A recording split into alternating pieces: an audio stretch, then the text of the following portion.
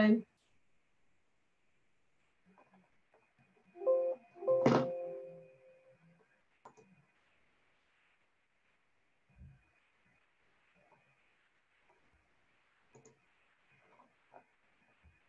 Hey there, Patrick from Brentwood. How you doing?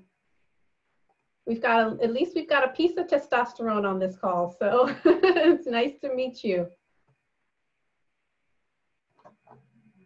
Hi, Veronica. Oh, Veronica from Oakland. This is Renessa from Oakland. So you're already my friend. Already my friend. Samya. Okay, perfect. Thank you for getting it right. My name's always butchered, so I'm pretty particular about that. I'm looking forward to connecting with you as well.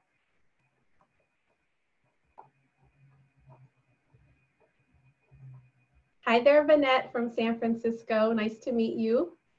I'm just chit-chatting, Deb, so you cut me off at any time. I'm just trying to kill time.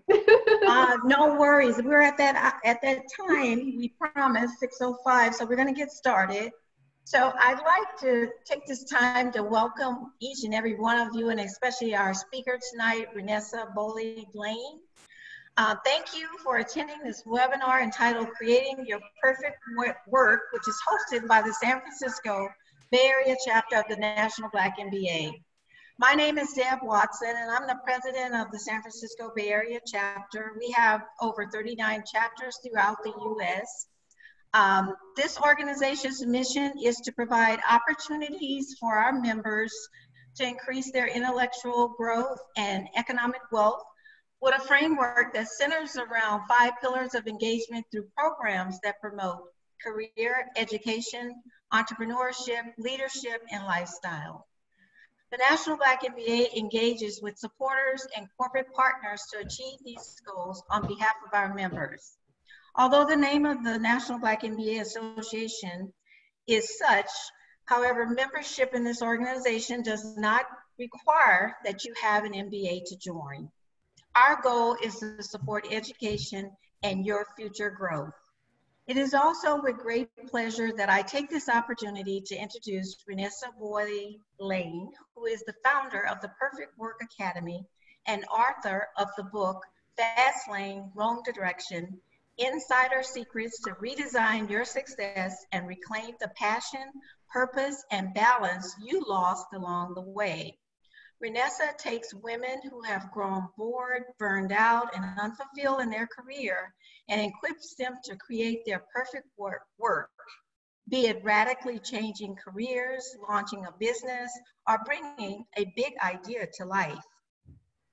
Renessa's mission is to equip women everywhere to discover, design, and get highly paid to do the work they love. She has been featured in such publications as the Washington Post, Career Builder, Huffington Post, and CNN.com, as well as ABC, NBC, and CBS affiliates throughout the country. I'll now pass this mic over to Renessa so that we may jump right into this presentation. All righty.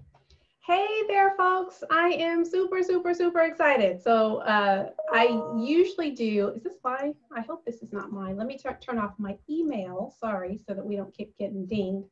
But I'm super excited about this conversation. A, this is my wheelhouse. This is my absolute favorite topic to talk about. And B, it's an opportunity for me to talk to folks who are local. And so usually folks are coming from all over the place. And so as folks were signing in and saying where they were from and this and that, it was like, oh, I recognize that city. So I'm feeling at home already. So get your pen and paper handy. I've got so much content to throw at you. I will leave myself open for Q&A at the end as well. So I have got time. So if you want to connect with me after that, feel free. But let's dive on in. Get your pen and paper handy, whatever device you take notes with, because I'm going to blow your mind with some stuff. Because again, this is my absolute favorite topic. So let me just get on, share my screen, and then we're going to just blow it away. So I'm going to leave it to Melsha and or Maisha or anybody to man the chat. So if there's something that comes through that really should get my attention, let me know. And I'd be happy to kind of interrupt. We'll save a lot of questions for the end, but if there's something I need to know, dive on in and let me know. So big question is, why are we here, first and foremost? So this conversation is for you if you are a high achieving, well, man or woman. I work a lot with women, but I work with men as well. But that you've grown bored, burned out, or unfulfilled, and you're ready to create your perfect work. That could mean radically changing career. That could mean launching a business. That could be bringing a big idea to life. Because here is what I believe. There's two things. One, I believe that every person deserves to do work that they feel like they were born to do. The career or business that they know that they know that they know that they were meant to contribute to the marketplace. And I believe that every person deserves to get highly paid doing that. And so what I teach is all about that intersection of money and fulfillment and contribution and impact and all of that. The bigger question, though, is why are we having that conversation now? Because here's the deal. There's so much going on around the globe, and people are getting laid off. People's businesses are suffering. People are struggling. And so common sense would say, you know, this is the time to start hunkering down. This is the time to play it safe. This is the time to kind of ride it out. But the reality is that at the end of every crisis, there is always a remnant of folks who have a windfall. Like there are some real estate investors who are about to clean house. There are some stock investors who are about to clean house. There are products and services and innovations and businesses that are going to be born out of necessity because of all that's going on in the world, all that's being disrupted. There are roles that are being added to companies right now as a result of all that's going on with COVID-19. There are folks on this call, you have a message that you need to get out to the marketplace that the marketplace did not want to hear 6 months ago, but they're ready to hear it now. So now is the time. If you're at a place where you know that something needs to shift, you know that you are not fulfilled, you know that you want more in your work, the time is now to begin dealing with that. So here's what we're going to cover in our time together. So across the next hour, I'm going to reveal the 4 specific questions that will instantly shift you from no idea to crystal clear on the ideal role in a new career or business. And so I'm going to tell you, it's rare that I ever find somebody who's like, I just don't know what I want to do. They just have not asked the right questions, and we're going to talk about that. You ask those 4 specific questions, you nail them honestly, you figure it out, is a wrap. You will be doing work that you love, and you will be getting highly paid for it. We're going to talk about how to strategically transition into meaningful work that excites you without going broke. Because I do not believe in dream job and broke. And I don't believe that, you know, do what you love and the money will come. Like that's a recipe for broke. And so we're going to talk about the strategy on how you do that. We're going to talk about the #1 mistake that will prevent you from getting highly paid in a new career or business and what you need to do about that. We are going to focus on the 3 simple actions that I took to secure my first $18,000 client when I made the leap to create work that I love. And let me be very, very clear. This session is not about quit your job and start a business, right? Perfect work can take so many different forms, from starting a business to, you know, whatever, but some of you might be looking to make a radical shift in your career. Some of you might have a big idea that you want to bring to the marketplace in the form of a nonprofit or something like that. So I'm going to show you so many different examples of all of those scenarios. And you're going to be able to see how those principles can be applied to whatever idea you've got going on in your head, right? I'm also going to share why your past successes, not your fears and failures, might be the biggest roadblock that's keeping you from getting paid doing work you love right now. Because everybody on this call, if you're in, you know, National Black MBA Association, that means that you're smart. That means that you've got some skills.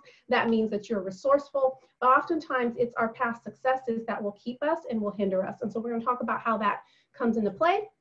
And I'm also going to focus on the perfect work framework. So these are the exact steps I take people through to discover, design, and get highly paid to do work that they love. It is so simple to do, but simple and easy are 2 very different things. And we're going to talk about that as we go.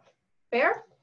So I think if you registered, you've already gotten access to the Success and Happiness Test. If you have not taken that test already, take it. It is a free gift to you for being a part of this webinar. And the Success and Happiness Test is great. You go, you put in any goal. It could be a goal to become a leading authority in your field. It could be a goal to write a book. It could be a goal, whatever it is. You answer 12 questions, and it will give you a full 10-page customized report on your design, your mindset, and your strategy, what you're doing right, what you might be doing wrong, on how you can really begin to create more of a work and life you love.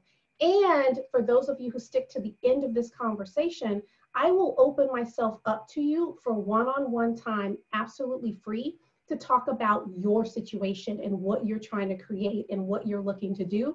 And I will share that at the end of the call for those of you who are able to stick around for that. But the Success and Happiness Test is for anybody, okay? So here's the deal. When it comes to creating work that you love, there's all kinds of chatter that goes in your head.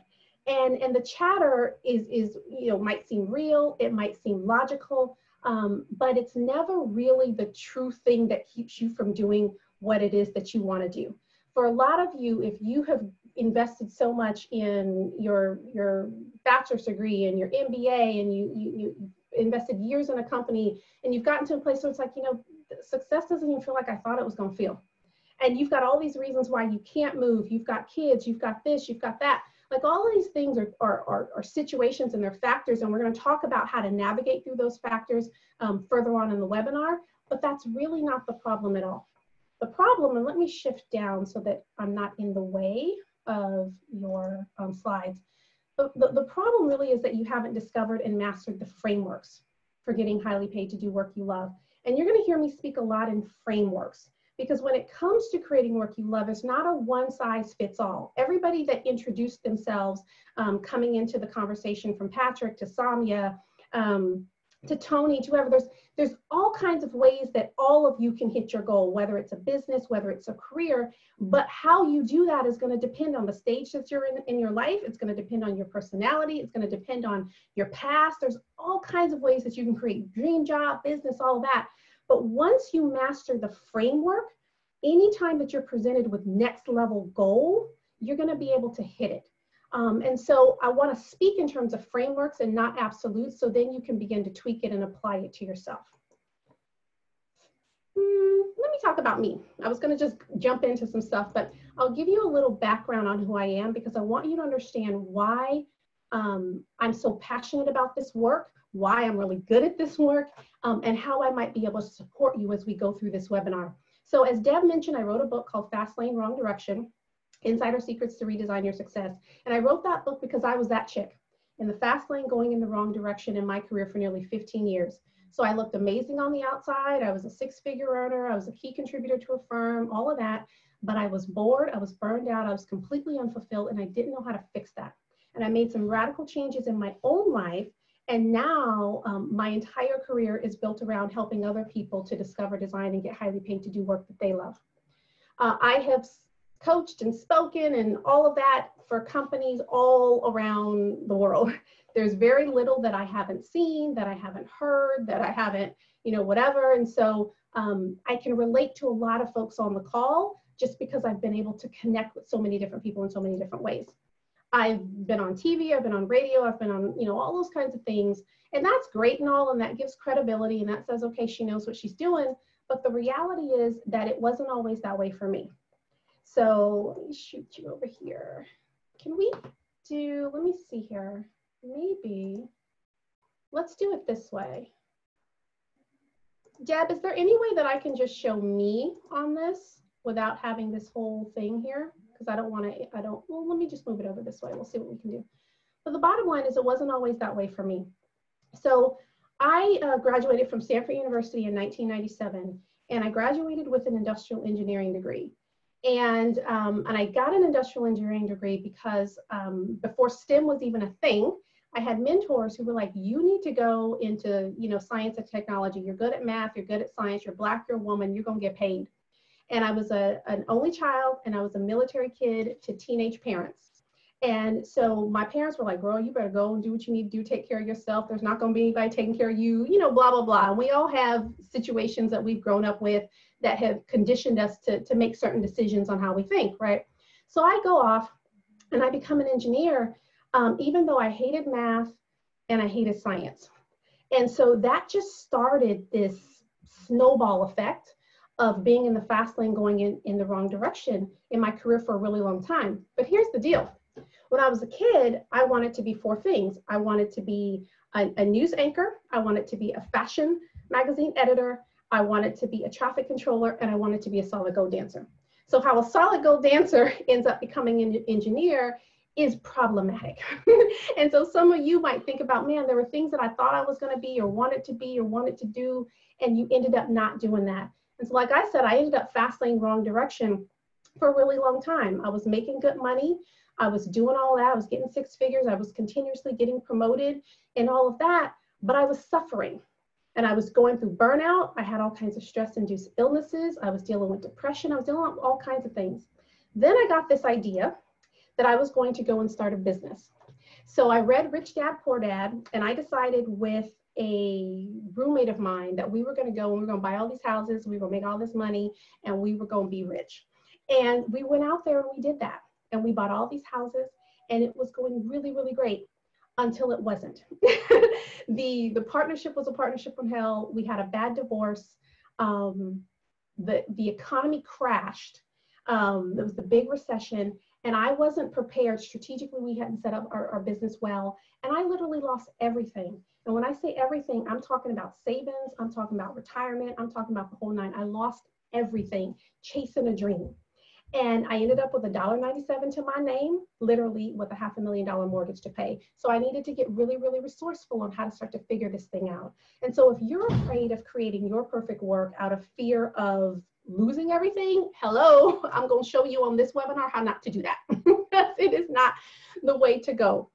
But I share all that because it hasn't always been pretty.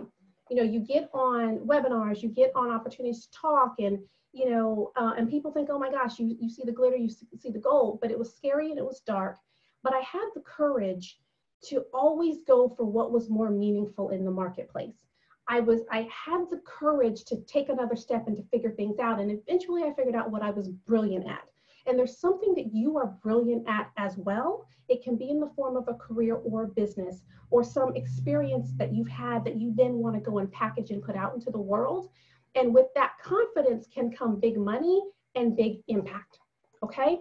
So let's get into it because I want to share with you how to begin to make this stuff work for you. So when I am teaching folks, I take them through kind of 9 steps. And those 9 steps will actually lead to 3 major outcomes: finding your sweet spot, setting your strategic sequence, and positioning your value. And so sometimes people think that creating your work is so confusing and it's so complicated, and the complication is really born out of fear.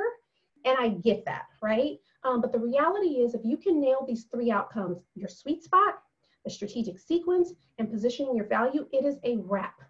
You will be getting highly paid for work that you love. It really does boil down to these 3 outcomes. And when you master them, you can wash, rinse, and repeat. I'm going to break them down for you one by one, okay? So finding your sweet spot. Let's talk about the sweet spot. The sweet spot is that professional role, that specific role in the marketplace where you're going to find the most fulfillment and the greatest ease in doing your work. And it doesn't matter if it's a career or business, you've got to figure out your sweet spot. There's a lot of people that are running businesses. This is not their sweet spot. There's a lot of people that are in careers. It is not their sweet spot and it's hard to do. And they're not seeing the success that they want. And sometimes they're not making the money that they want either. But the sweet spot is this intersection between 4 questions. It is, what do you do best?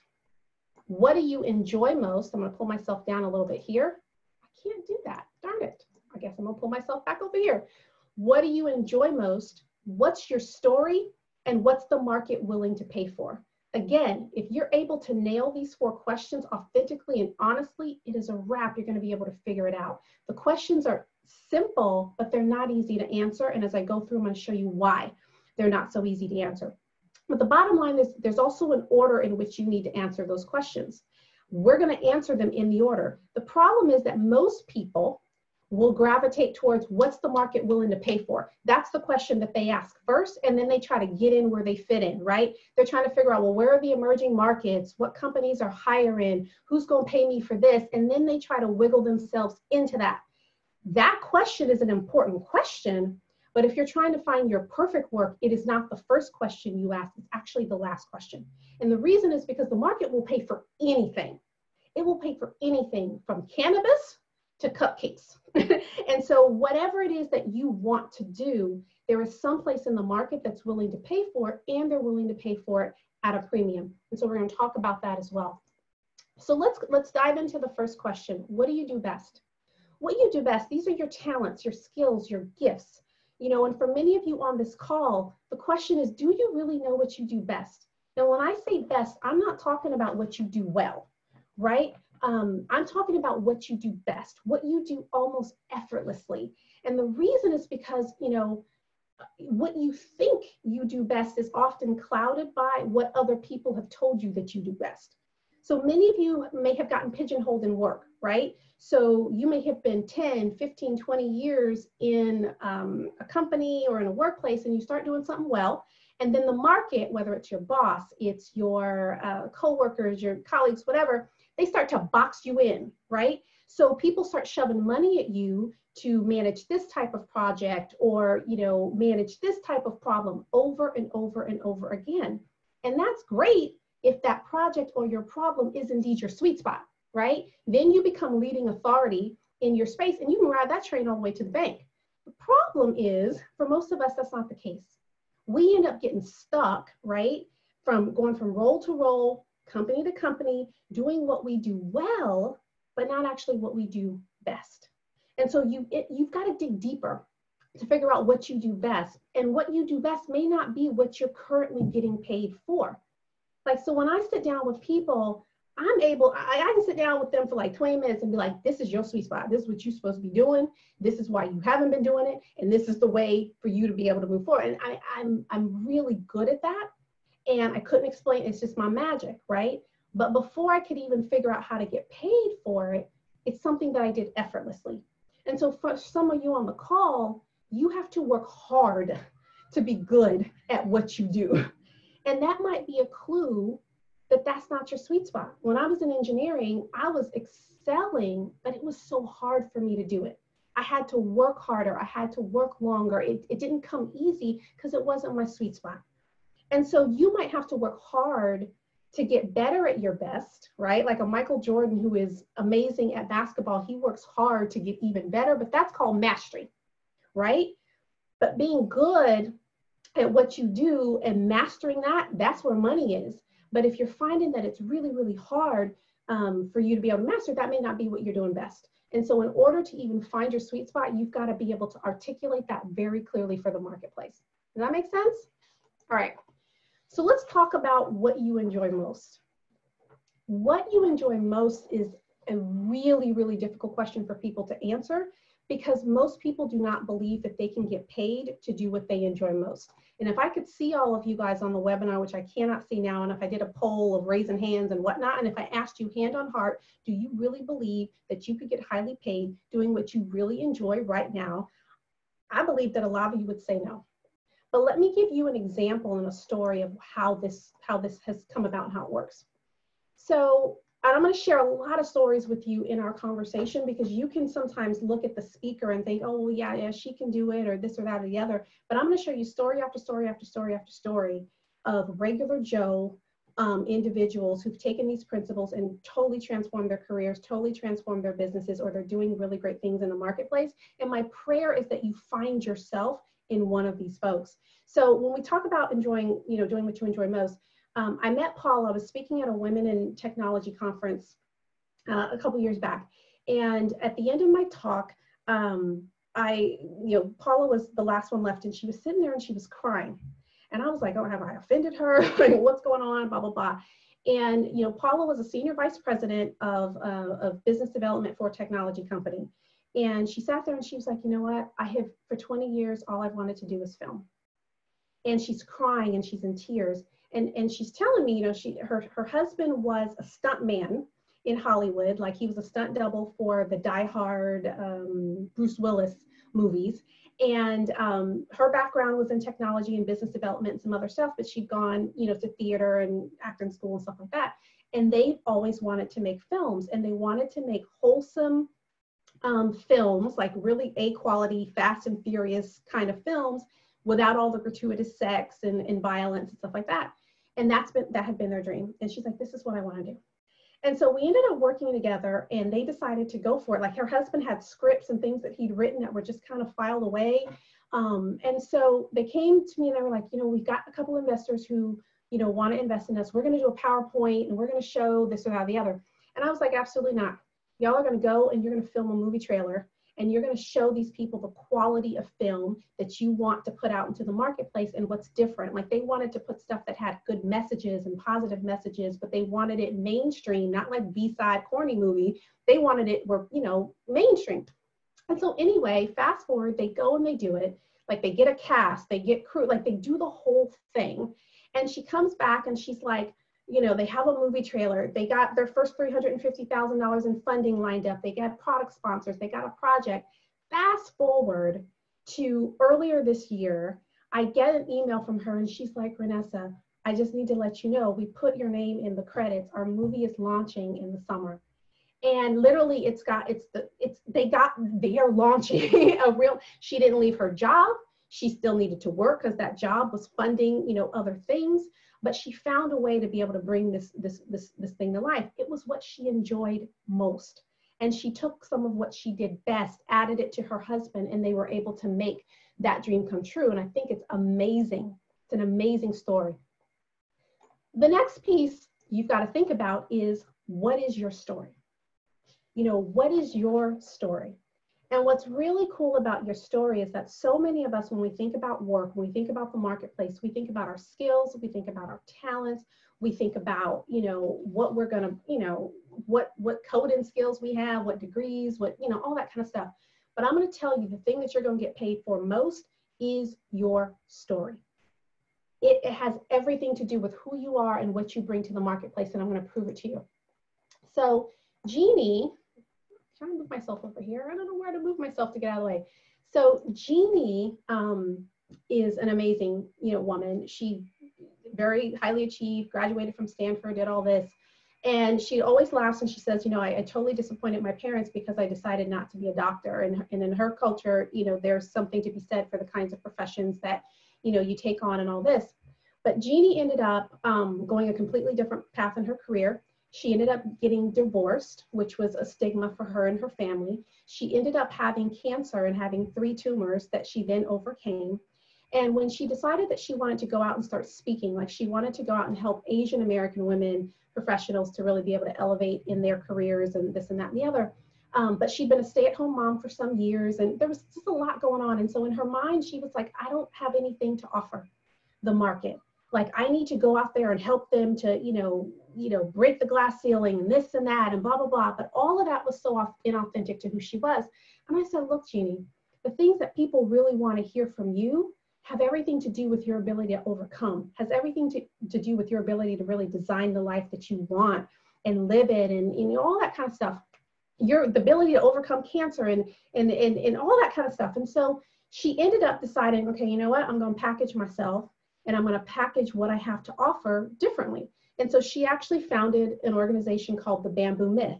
And it's really cool. I won't go into all those details, but the bottom line is she began to position her business around her story instead of trying to position her business and her message around, how to network and how to this and that and the other. Because the reality is speakers are a dime a dozen.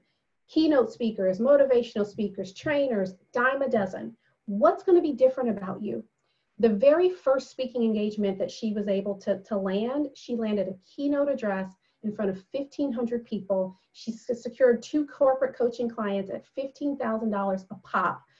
Companies paid her to come in and help their leaders to be better leaders. And she sent me this email that was flooded with testimonials of people who had heard her speak. And they were like, I am in tears. Thank you so much for sharing. I needed to hear that. That's exactly what I went through. I know I can do it, blah, blah, blah, blah, blah. The bottom line is Jeannie got paid for her story. There is money in your message as well. Like, what does this mean for you? It means that when you're thinking about your interview, when you're thinking about your LinkedIn profile, when you're thinking about your website, your story matters. Like the fact that it may have taken you 3 times to pass the bar exam, or the fact that you come from immigrant parents, or that you are teaching people literacy, or the fact that you had some challenge in your childhood that totally transformed who you were, like all of those things become fodder for what makes you distinctive and what makes you unique. And it could make you actually the perfect fit for that executive director role that you're trying to land at this nonprofit or whatnot. And so I say all that to say that your talent and your skills matter, but it is your story that is going to make the money for you and open the door and get people to resonate with you.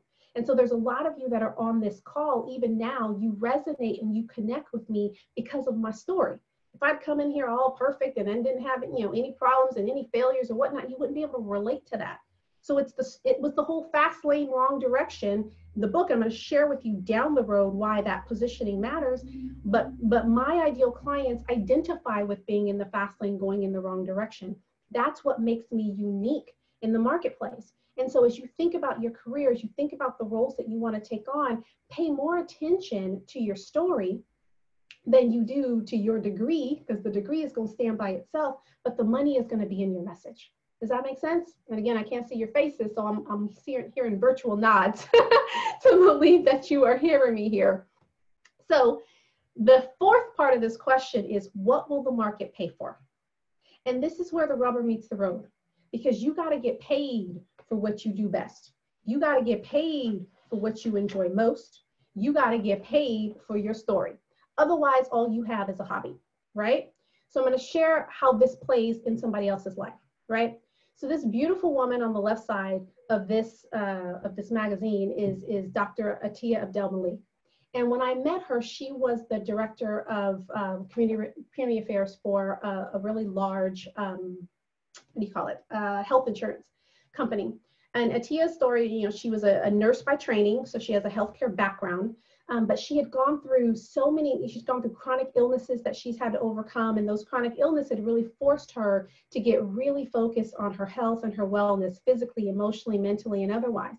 And then she tragically lost her young son, very tragically, and then had spent, just so much time, years, just processing that grief and figuring out how to overcome that grief. And so she'd had a really successful career in the corporate space, and she decided she wanted to go out and she wanted to impact in a greater way.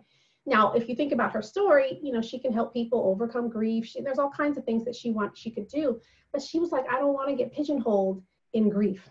I want to be out there really impacting a corporate environment, impacting women everywhere to be able to elevate themselves, right? And so again, the question becomes, what will the market pay for?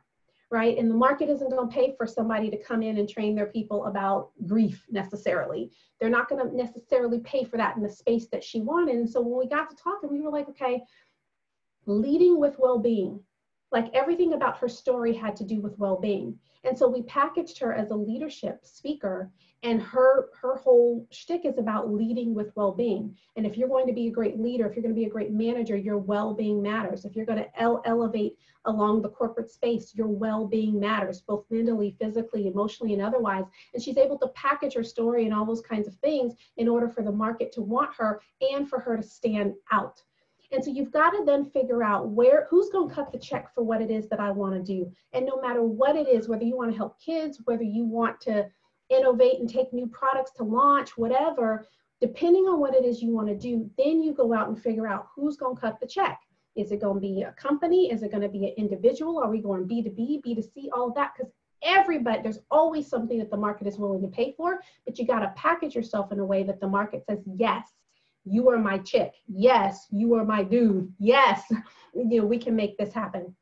So again, these are the 4 questions that you have to answer. What do I do best? What do I enjoy most? What's my story? And what's the market willing to pay for? If you can nail that, you are going to find your sweet spot and where you belong in the marketplace. Step 2 is talking about your strategic sequence. Step 2 is what keeps many of you on this call from taking the leap to find work that you love, because you don't know the proper sequence for your exit plan, right? Whether it's an exit plan into a new career, whether it's an exit plan into entrepreneurship, or a plan to bring your big idea to life. And so you need to create a safety net to provide for yourself and your family as you make the shift. So the order in which you take your steps towards your big dream, whatever that is, that matters. And one size does not fit all. And I'm going to show you what I mean. So when you're thinking about a strategic sequence, right? What prevents a lot of folks from creating work they love for months, for years, even decades, is that they don't know how to get there, right? And more accurately, they don't know how to think about how to get there. And here's what I mean. Some of you on this call might be thinking about quitting your current job. And when in actuality, that job could serve as financial fuel or the visibility platform for you to transition into a career or business that you really are passionate about, if you work it right, okay?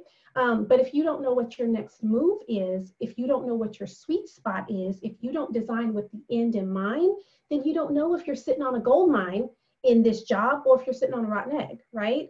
On the other hand, there are some of you rationalizing staying on a job right now. Oh, well, it's COVID, or this is happening or that happening. And in actuality, you should be hightailing it out of there last year, right? And you're thinking that, you know, you're playing it safe so that you can eventually do work you love, not realizing that the safety net is the biggest obstacle in doing work that you enjoy. It is sucking the life out of you. It is sucking the creativity, the innovation, the whole nine. You got nothing left mentally, emotionally, physically, or otherwise to build what you want, right? So I'm not saying jumping off a cliff and, you know, with no income and all that, but I am saying that it's important to start exploring your other options, because you do have options, and we're going to talk about what those options look like in a moment, okay? So to create your strategic sequence, you got to analyze your circumstances. Like, what stage of life are you in? What are your finances look like? What's on the horizon? Let me move this over to the left for you.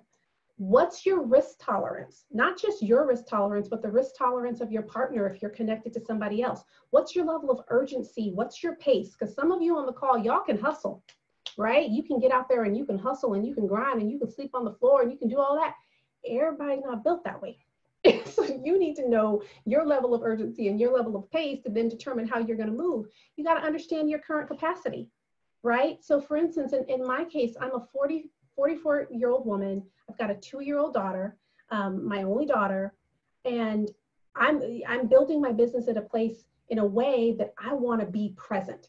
I'm not trying to be all over the place, flying here, flying there, this and that and the other. So I redesigned my business purposely when I got pregnant, because I wanted to have a certain lifestyle. And so I started to focus a little bit differently. You might be thinking about, you know, when I had a client once who was like, I'm quitting my job and this and that, and I'm going for it. And I knew her husband. And I was like, And the reason is because the risk tolerance for her partner was different. That didn't mean she couldn't jump out and do what she wanted to do. But I did know that if she did that, the uncertainty around that would create so much tension in their relationship that it would impede her ability to really succeed. So we took a much more a more conservative path for her to then be able to get there. But there are some of you on this call where you have partners and you have spouses who are wholly supportive of you, and you're using them as an excuse for why you don't move forward. They're like, go for it, please, because you are going to be a much happier person if you just try it. They're super supportive, but you're using it as an excuse. Well, I don't know if my husband, or I don't know if my wife, blah, blah, blah, blah, blah.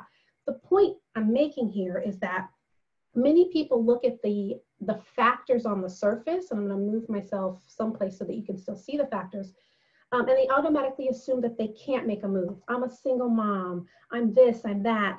And the saddest conversation I have are with remarkable people who know they should have made a move 2-3 years ago, but the factors have become the excuse for why they can't pursue work they love right now. Again, I got kids, I've got this, I've got, you know, student loans, blah, blah, blah. But the factors are not a stop sign to making the move, okay? Let's be very clear. The factors will tell you how to move. As I keep moving myself around on here, the factors will tell you how to move.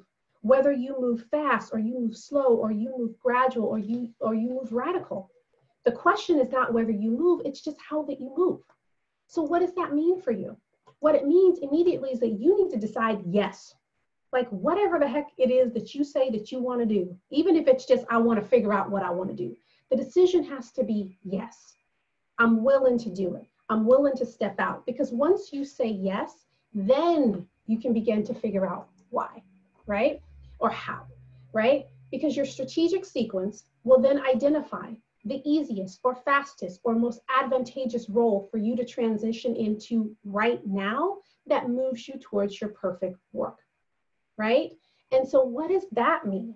It means that you ask yourself different questions. And I'm going to set up a plethora of questions that you could begin to ask yourself to then determine how you're going to move forward and how you're going to make the pivot that you need to make, okay?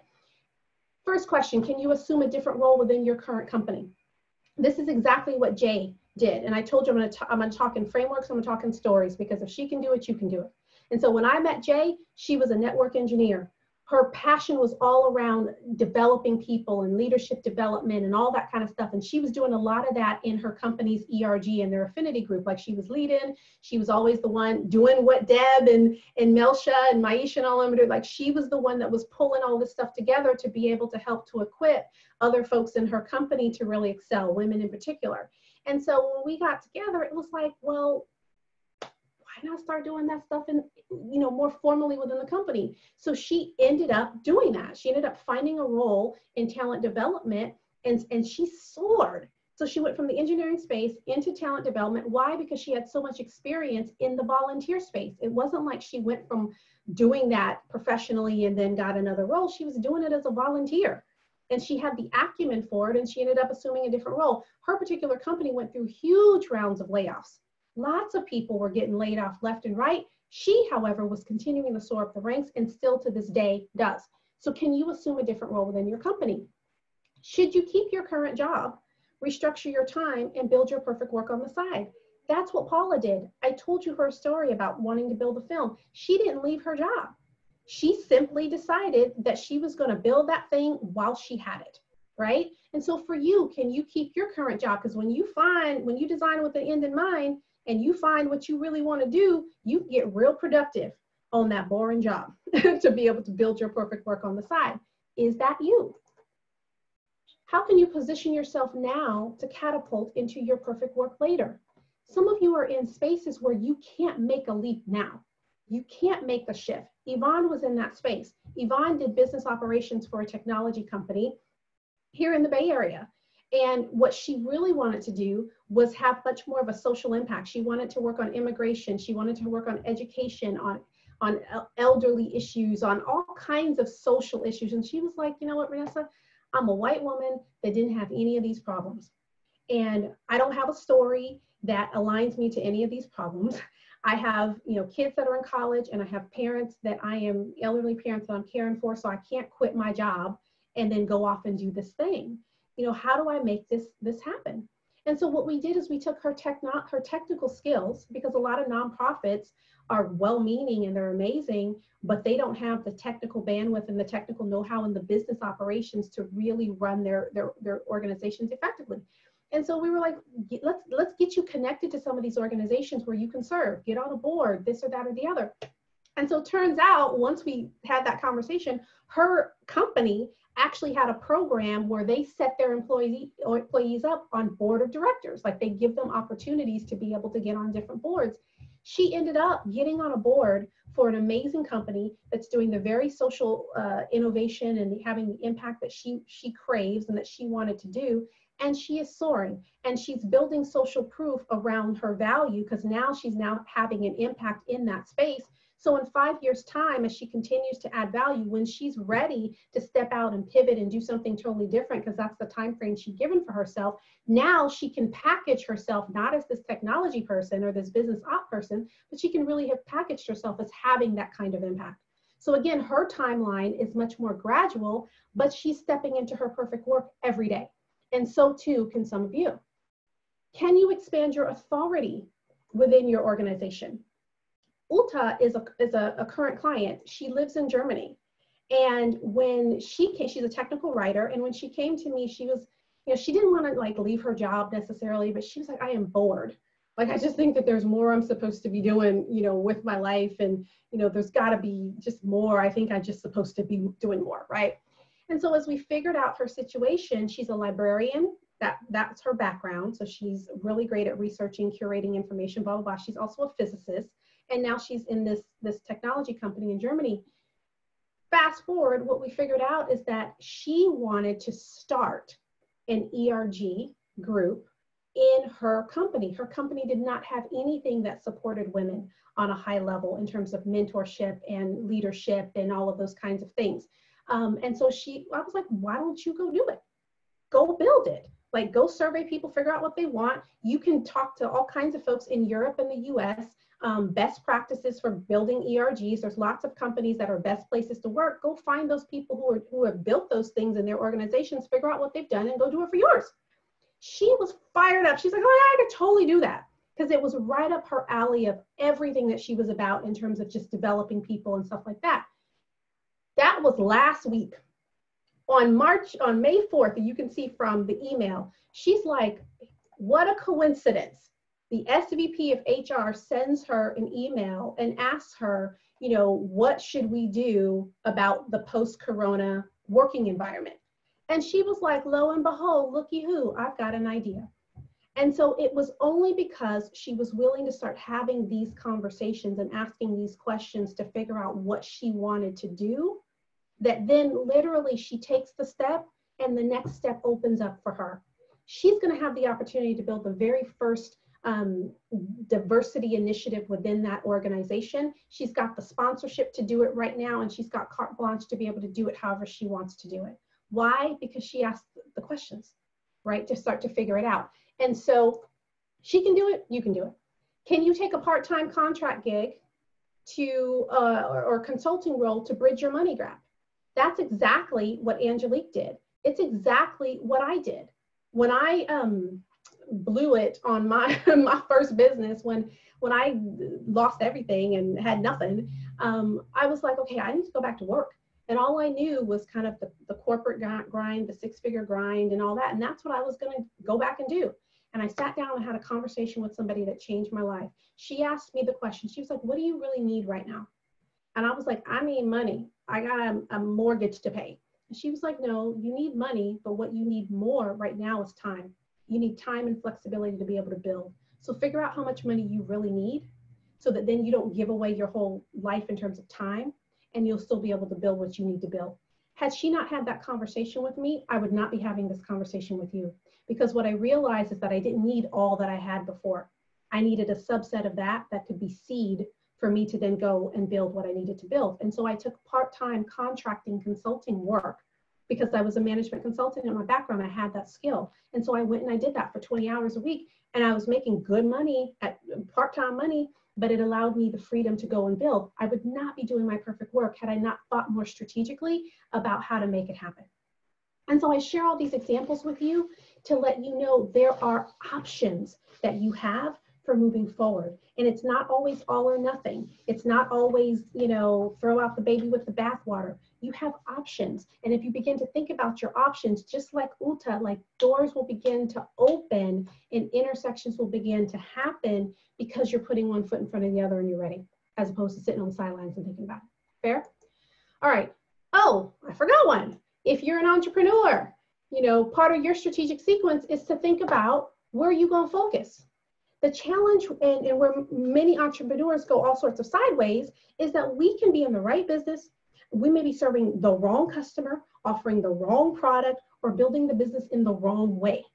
And so as an entrepreneur, you need to begin to think about what's your specific niche? Like, what specific problem are you going to be solving for the market? Who's your target market? Who do you really serve?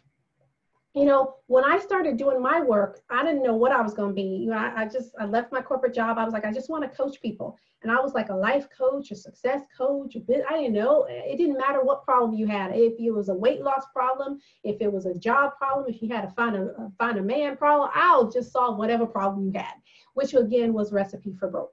I didn't know didn't know the specific niche and what problem I wanted to solve, and B, I didn't have a specific target market. And it wasn't until I really honed in on the fact that I want to talk with high achieving professionals, people who want to get paid, people who are unapologetic about wanting to get paid, and then I want to match them to their perfect work. That's the conversation I want to have all day long. And when I got really clear about that, then my audience became my right audience, and I didn't have to dumb it down, change it, dilute it, or whatnot in order to figure that out. And so if you want a product or a service or whatever it is you're trying to build, you got to know what problem you're solving, who you're going to solve it for, and then you've got to know what's going to be your strategy for attracting your customer. Every strategy works. Brick and mortar, direct mail, online, Facebook ads, speaking. There's all kinds of ways you can build your business, but they work for somebody, but they don't all work for you. And so you've got to be really, really clear about the sequence. And a lot of you have great business ideas, but you're not clear on how the best way it is for you to build it, given who you are. So that becomes really, really critical. That's step 2. That's all about the sequence. Now we're about to dive into step 3. Okay. And step 3 is really where you start to think about the money, right? It's the third and it's the final step. And what's really, really important about this is that the marketplace does not pay for your passion. So some of you have you filled out your success and happiness test and you want to do work that you're passionate about and all that. Passion is great, but the market doesn't pay for passion. It doesn't pay for your skill. It doesn't matter necessarily that you have an MBA. That just gets you qualified. The marketplace pays for the value that you bring. And if you miss that point, it is the #1 reason why people don't get highly paid doing work that they love. Because in any role, in any company, with any product, with any service, there are some people who make a little bit of money at it, and there are some people who make a lot of money at it. And the difference is always going to be in the perception of the value that they bring to the market. So what you see here is on the left side, you've got a beat up old box, that has gone through a ringer. On the right side, you've got a Tiffany package. And packaging is, it's not about like how you dress necessarily and what you say, although that can be a factor.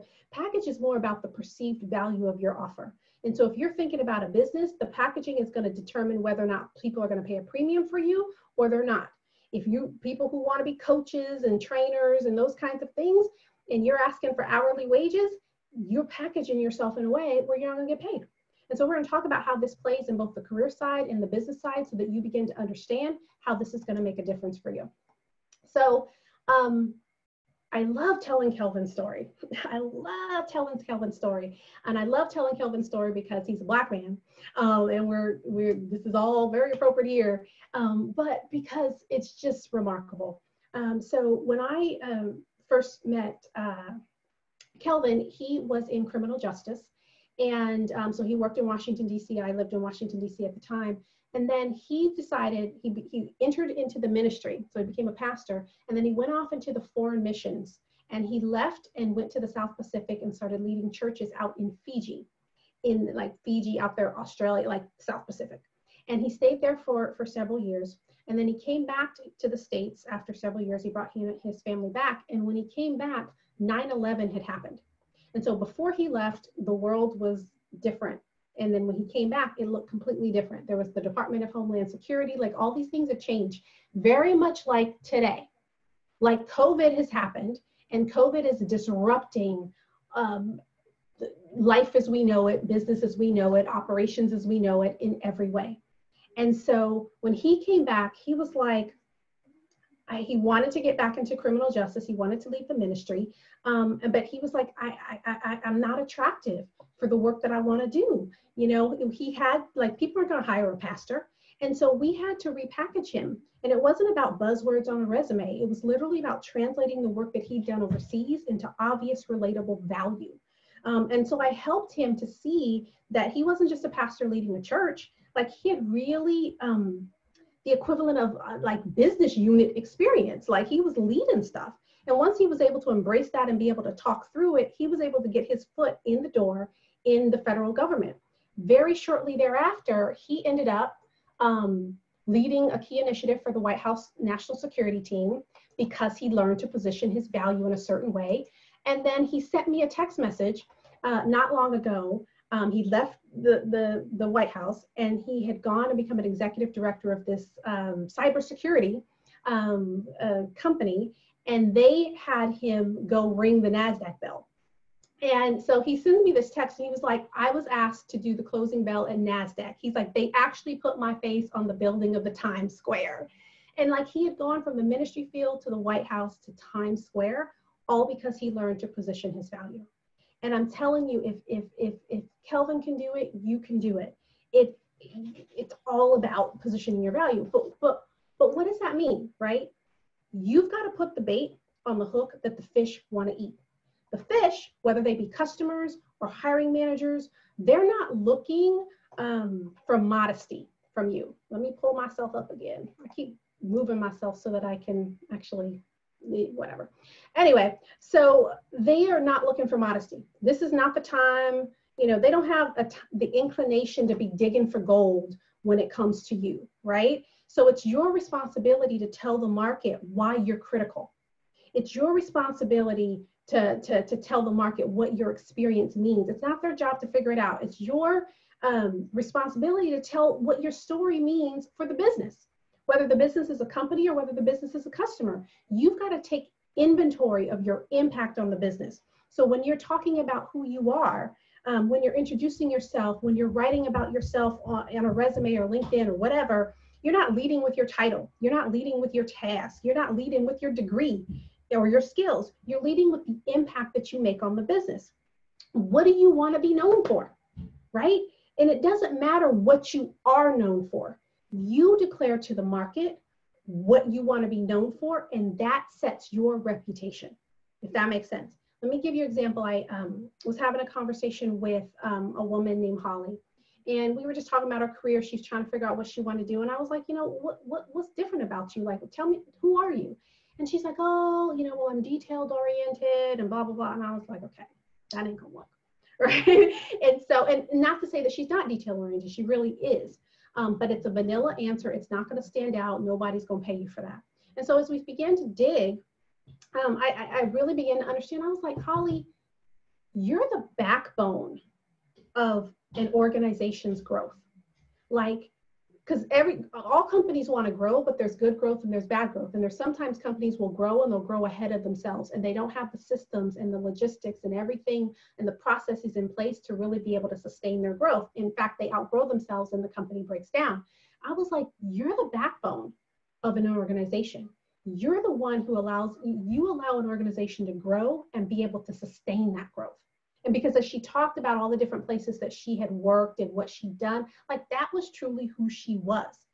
And so she needed to be able to communicate about herself that way, because that's a value that an organization would pay for. If they're trying to grow, they want the person who's going to be on the back end, making sure they don't fall off the rails. But she had to begin to talk about that differently, because that's what gets you highly paid and distinguishes you from the market. Simple example. I was looking for a fitness program, and you know, fitness programs are dime a dozen, but there was a fitness program out there that was all about, it was called the Cellulite Fitness Program by Joey Alice.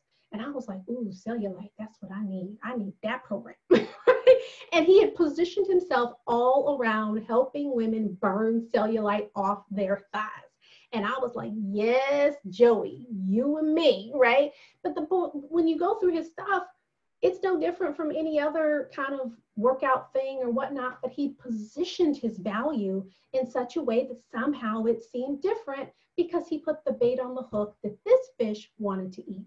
So whether you're thinking about business or you're thinking about career, that's how you have to begin to think about value. Another example, Laurel. Laurel works full-time as a Salesforce administrator, and she has a side gig consultancy, like she's trying to build. And when I met Laurel, she had, you know, she helps nonprofits, she helps businesses implement their Salesforce, you know, technology and all that. And when she came to me, she had never made more than maybe $1,500 for an engagement ever. And when I said, I mean, Laurel was a bad girl. Like, she knows her stuff. She's smart. She's compassionate. Like, she really cares about her clients. She's amazing. And yet she was sitting here peddling her services for like $75 an hour, $150 an hour, this, that, and the other. And I was like, Laurel, you just got to charge more. Like, you got to pack. People will pay. We got to package this differently. You got to charge more. Like, I mean, she needed to get to the Tiffany package, right? And she pushed on this and pushed on this and pushed on it for like 3 months. And then she finally was like, okay, fine. And literally, we just packaged it differently. That's all we did. We just positioned her. She didn't do anything different. She didn't add any more service. We just packaged the services so that they had more value. Get this email from her, and she's like, I just got off the call with my new client. They want to spend $5K for blah, blah, blah, blah, blah. Mind you, $1,500 was the most she'd ever made on that engagement before. And she's worth more than $5K. But it all came down to positioning your value. So there's some of you on the call that you're not earning the kind of money that you deserve in your career. You're not charging enough in the business that you're actually running or thinking about running. You don't see that people would really be willing to pay a premium for what you have to offer. And so positioning your value is going to be critical for you in terms of upping the ante around what you get paid. Okay. So I promised that I was going to share with you how I landed my first $18,000 client when I took the steps to took the leap to do work that I love. And I'm going to show you how that applies, how you can apply the same strategies to your situation. Because here's the deal. This is not about leave your job, go start a business. Business is not for everybody. Entrepreneurship is not for everybody. But these strategies you're going to be able to take away and apply to whatever your goal happens to be. So when I started speaking, I didn't know anything about speaking. I didn't know how to get booked. I didn't know anything about that. I was tempted to just wing it, and go give it a go because, I'm smart and I've accomplished something and I'm sure I could figure it out, right? But we all know how that worked with the real estate thing. I didn't figure that out so well. So I decided to get stupid. And all I knew is that there were some speakers who made a little bit of money and there were some speakers who made a lot of bit of money. And I knew that I wanted to be a speaker who made a lot of bit of money. And so I started looking for someone who could teach me how just the business of speaking. I didn't want someone to teach me how to talk, like how to stand over here and move your hair this way. And I didn't want the mechanics of speaking. I wanted the business of the money of speaking. Like, how are you doing this, right? And so I wanted someone to teach me how to get paid. Here's the deal. There are a lot of you, everybody on this call, clearly, if you're in this organization, you have invested enough of yourself to have a graduate degree. You've got a bachelor's degree, you got your MBA. You might have gotten lots of other kinds of certifications. And sometimes we think that because we've done these things and we've had these achievements, we don't ask enough questions. We don't humble out and put ourselves out there and say, hey, I want to do this thing and I don't know how to do it, or I don't know who to talk to, or I don't know what to say. And I'm saying that the first thing that you got to do if you're trying to build whatever you're trying to build next is get stupid. Put the degree to the side, put the ego to the side, and begin to be willing to ask the questions that you need answers to, and even be willing to say, I don't know what I don't know. Tell me what I don't know. And that's the first thing that I did was I need to figure out who knows how to do this thing and how can I learn from this person on how to do it. So the second thing I did, I found a coach, right? And he was all about the business of speaking. And I was like, okay, I'm going to learn how to, whatever. And so I hired him. Here's why this was important. Sometimes you need somebody outside of you who can think about you objectively. Because when I came to him, I had this whole other idea of what I was going to do. And if I showed you the first book that I thought I was going to write, it would have been laughable. But I had this grand idea, and my grand idea was going to have me be a dime a dozen coach, a dime a dozen speaker. I was going to look just vanilla, just like everybody else. And I remember sitting down with him and I said, I'm planning to write this book one day. It's called Fast Lane, Wrong Direction. And I'm going to, blah, blah, blah. And I'm just talking about what I'm going to do down the road. And he was like, hold up.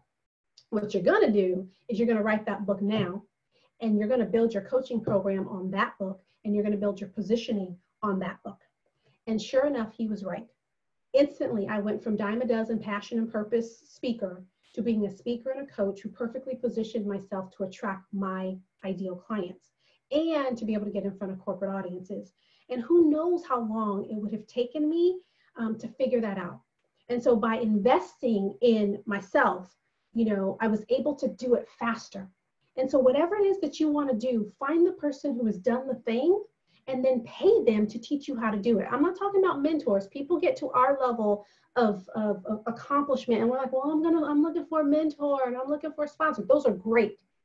Do that. However, a mentor is not obligated to your success. You got to get in where you fit in with a mentor. You got to get in where you fit in with their time. And so if you want to get to the C-suite, find somebody who's helping people get to the C-suite and go pay them to teach you what you need to do to get yourself there.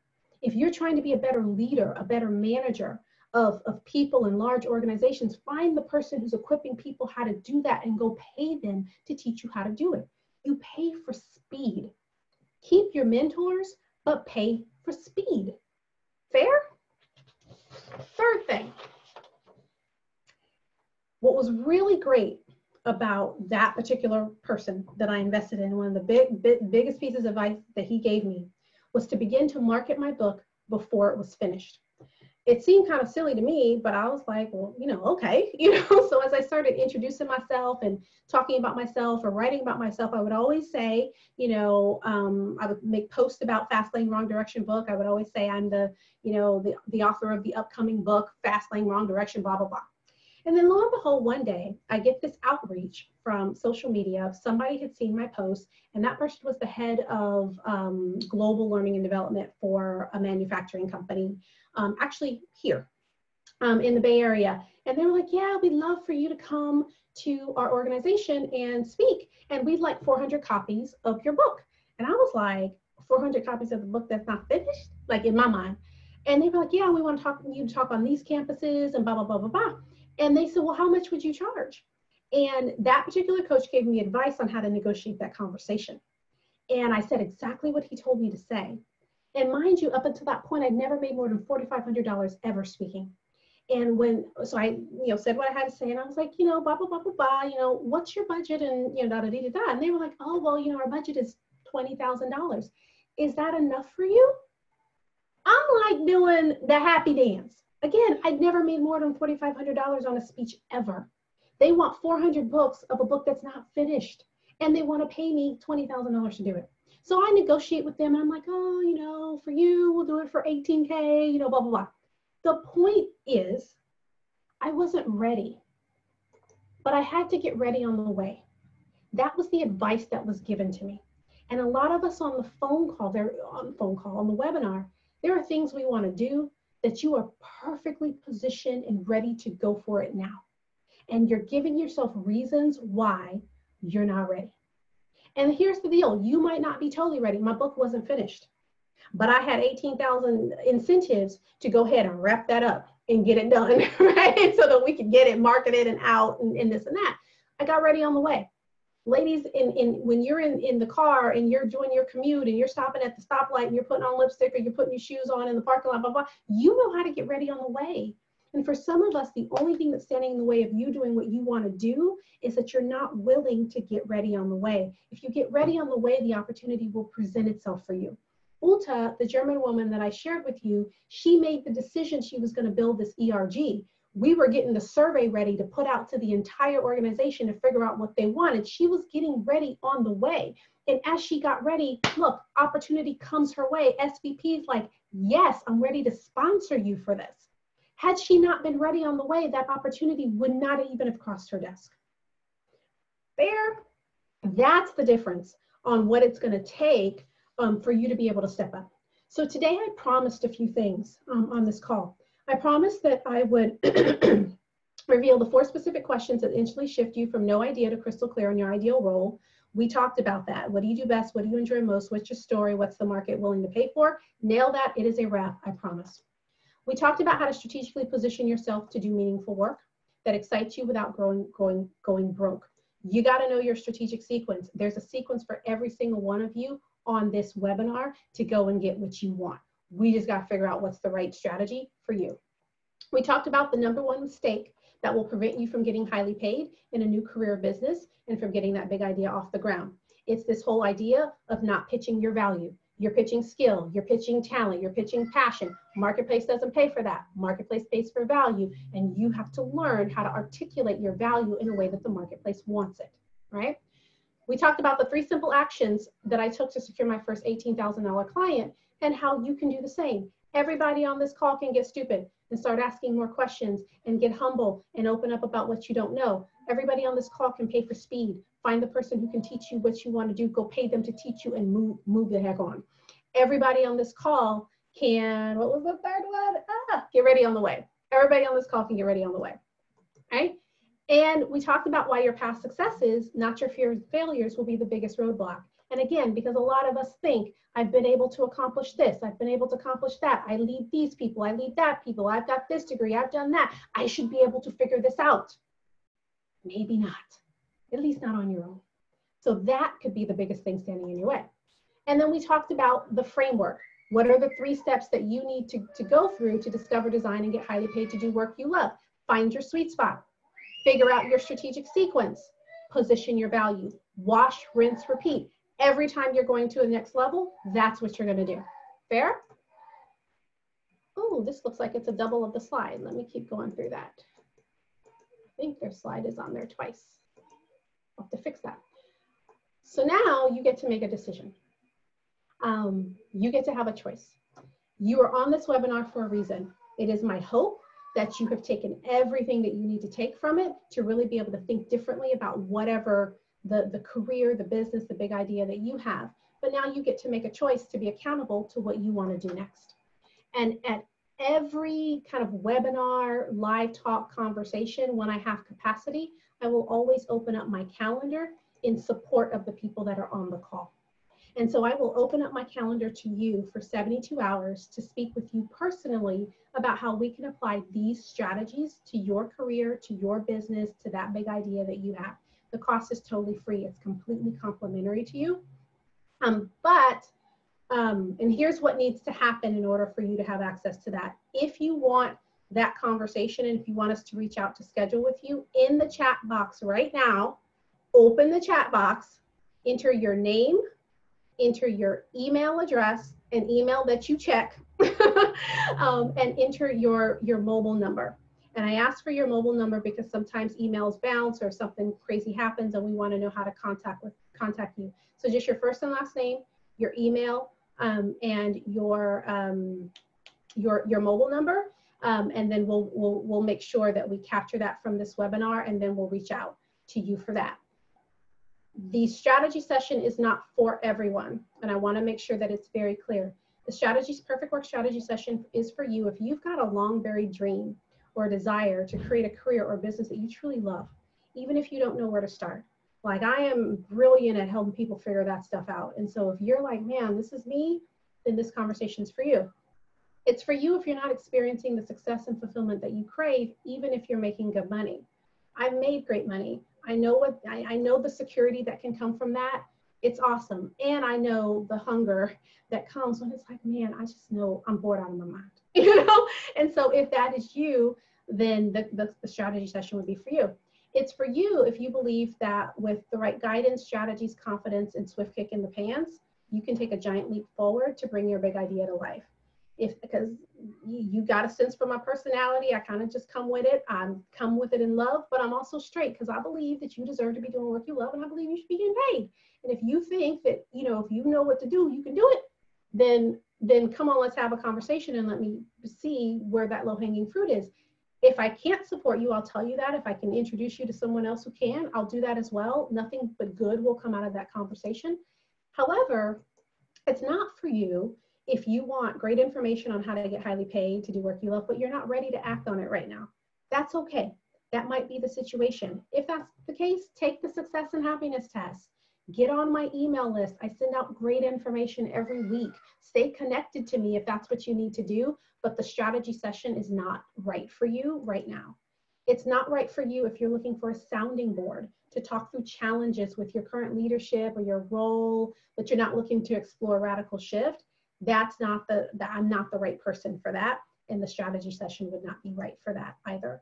And if you're merely looking for resume and job support, like, hey, I just want somebody to redo my resume, that kind of thing, the strategy session is not for you, but I can recommend you to really awesome people that I respect. And if you need that, put that in the chat box as well, and I'm happy to make a connection for you with people who can support you in that way.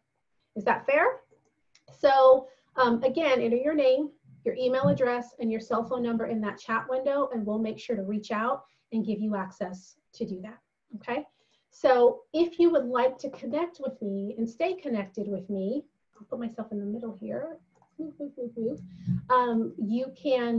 find me. The best way is on LinkedIn, because that's where I play. So connect with me there on LinkedIn. Go straight to my website, renessaspeaks.com, and get on my list. I send out really, really great stuff around that, and I can stay connected with you that way.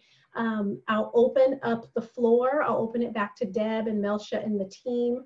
And if there are, Q&A questions that people want to ask, comments that you have, I'm totally open to just chatting. Like, we can take the whole screen share off and just kind of chat a little bit, but make sure you get your information in there if you want to have a conversation with me and you want me to work some magic with whatever it is that you're thinking about. But with that, I'll end it. I hope this has been valuable for you, but I'm totally fine to stick around and connect with people. And for those of you who can't, feel free to log off as well. But Deb and Maisha and Melsha, I will stop sharing, and then I will leave it over to you guys to tell us what to do. Stop share. Let's do that. Okay, I think we have some questions. Maisha, will you manage that, you and Melsha? I don't see questions. A lot of people are answering for the email, and so I'm taking those down. But no questions in here. I have loved the presentation and your delivery, and then everybody else is adding in their information. So yeah. Okay. I think someone had a question about where the chat box is. I hope that person was able to find it. It should be right below underneath. Oh, so I think so. Is the chat box here the Q&A box? The Q&A box is the chat box. This is a webinar. Perfect. Will we be able to still have access to the Q&A box when the webinar is over, or do we need to capture that screen? We should have access to that, I believe, yes. Perfect. Okay. Any questions? Anybody? Open book. So however I can support you, open book. So. Well, special thanks to you, Renessa, for a very informative presentation. We really appreciate your support of the chapter, and we got some really good information. I don't know about you guys, but my notepad is full, and we'll be recording this and making it available. We'll bring you more information about that. And also, Renessa, thank you so much for your generous offer to do one-on-ones with folks who have signed up already. That's very generous of you. So please reach out to Renessa. Is it Renessa? It's Renessa. Please reach out to Renessa, please, if you have any questions, you have any support concerns, just reach out to her. She's pretty nice, and I appreciate, again, Renessa, your support. Thanks also to Maisha Robertson. She's our chapter director of programs. Melsha Key, who is responsible actually for putting this together for us. She introduced us to Renessa, and I'm very appreciative of that. As you guys may know, Melsha is our VP of Admin, and also want to thank our board of directors, all our members, and everyone who has participated on this call. Thanks for sticking in there with us. And again, if you're interested in membership in the National Black MBA San Francisco Bay Area chapter or volunteering, please let us know by reaching us at marketing@sfnbmbaa.org. So we wish everyone to have a great evening, great health. Please continue to follow CDC guidelines and remain safe. So thanks again, everyone, and have an enjoyable evening and weekend. Hey, Deb, I think that there might be people that have cute questions. They're coming in? Okay, good. Muted. So there's a couple of questions that have come through the Q&A, which I'm happy to address and answer, but it might have been that people could not unmute or something. I don't know, or maybe not. Okay. Any questions through the Q&A? I can't see them, but.